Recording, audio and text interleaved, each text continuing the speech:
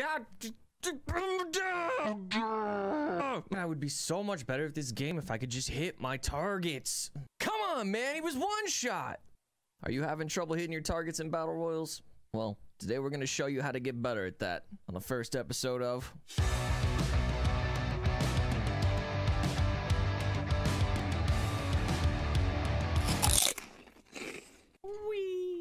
Alright, what's up guys? My name is Josh, and today we're gonna start a kind of long-running video series on how to get better at BR games. Just breaking down all of the basics that I could possibly give you after thousands and thousands of hours in BRs. So, whether you're a beginner, an expert, or somewhere in between, and you just need maybe a little bit of help or a little bit more confidence in your shots or your gameplay, I'm here to give you those tips to make you a little bit better.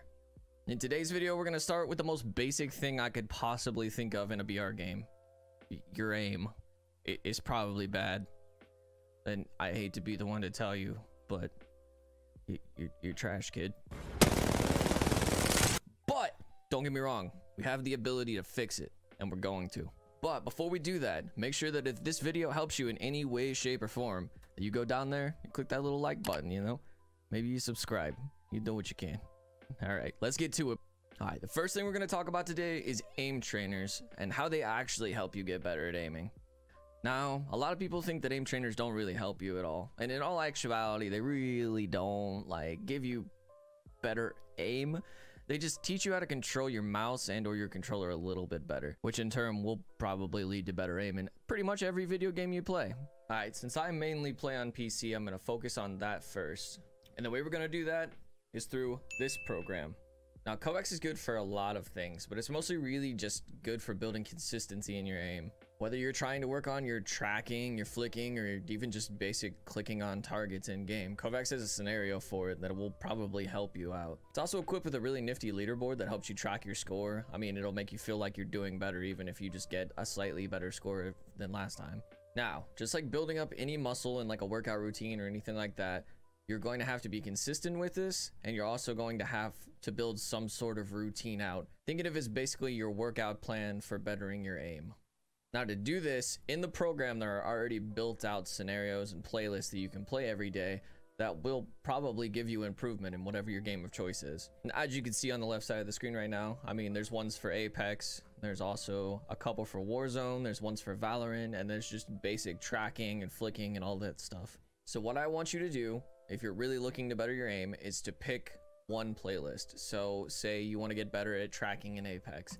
You're going to click on the Apex tracking, and on this right side, there's a list of every single scenario in the playlist. And what I want you to do is anywhere from 3 to maybe 5 times a week, run through this entire playlist. Every time you do it, focus on trying to do a little bit better than you did last time. You'll start to notice that every time you play through it, your scores will improve little by little. But don't get discouraged if you hit some sort of plateau. It tends to happen. Just take a couple days off, mentally reset, and get back to it. Now we'll move on to controllers, which I don't really know why you would need help with your aim. You basically have legal aimbot. I'm just kidding. I'm literally just kidding. Calm down. Okay, it'll be fine. Now, aim assist aside, you could still probably use at least a little bit of help on your aim. There's multiple ways to do this, but we're gonna focus on one exact way that I know of, and that's playing either mod games or going into a shooting range in the game you play. Now, I know a lot of battle royale players now either play Warzone or Apex. That seem to be the two most popular ones at the moment. Both of these offer really good ways to train your aim on either mouse and keyboard or controller. But we're gonna start with Warzone first. Now, there's a really easy way to do this, and a lot of people tend to just really not know about it. So you go main menu, click over here on private match and practice, click on battle royale practice. When you hit play training, it's going to drop you into a battle royale game with a bunch of bots, and you literally just run around and shoot them. It has all the same ground loot as what's on the current meta or rotation of ground loot. You can get a loadout, which may be a little bit harder. There are contracts and stuff you can do to get money faster. Your goal when doing this is to just be consistent, run around and kill as many bots as you can, and each time you play through it, try to get more and more kills. What you're looking for through training is consistency. You're trying to build up as much memory in your thumbs or your muscles to try to get to your targets as fast as possible.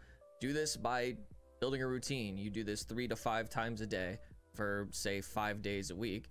Eventually, you're gonna start getting better.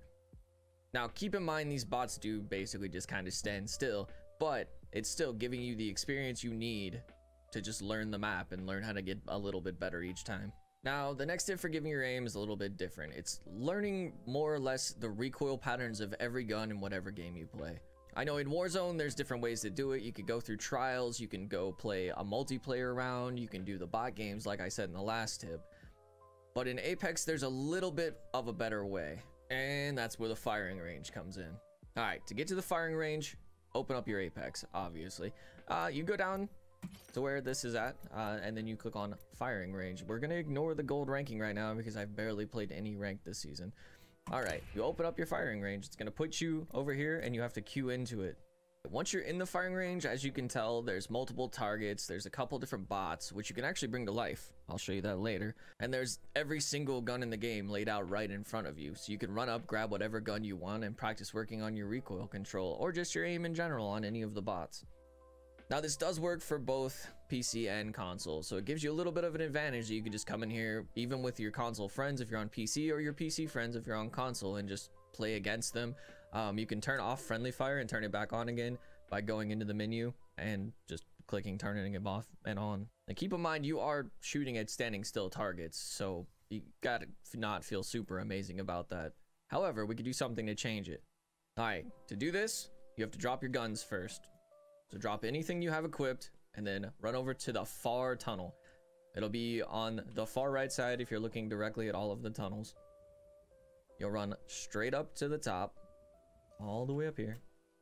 You have to swap your champion to a champion that has some sort of vertical, like height gaining ability. So either Pathfinder or Valkyrie. You'll come up here, you'll stand directly in front of the banner. You have to look straight down, crouch, and then change your legend to any other legend that you want to play. So if you're trying to work on any of your abilities, it actually helps a little bit. Now, all of the bots that were down here before are moving around. They'll shoot at you, they'll try to kill you, they can kill you, and if you die, you just have to go down, grab new armor, grab weapons, whatever you're gonna try to do. I mean, honestly, it's just a really good way to warm up. Now, once again, I want to reiterate, what you're trying to build with doing all of this is consistency. You're trying to get slightly better each time you do it the next time. So you do that by just building a routine out. So say you want to get better at Apex, you come into the arena, maybe 3-5 times a week, and you just sit here and shoot at targets for say like 20 minutes. Each time you shoot at them, try to get a little bit better at snapping to targets, or try to get to your target faster, try to track a little bit better. Each time you play, work on something you're wanting to improve. Now, the last thing I kind of want to talk about is training with a purpose. Don't beat yourself up too much if you don't see yourself improving like immediately. It takes time. It really does. You have to work at it the same as you would work at anything else. However, just don't give up. Stay with it. As long as you keep with it and you're really like motivated, you will get somewhere. Just remember, you got this. You can get better. I believe. You don't always have to be trash.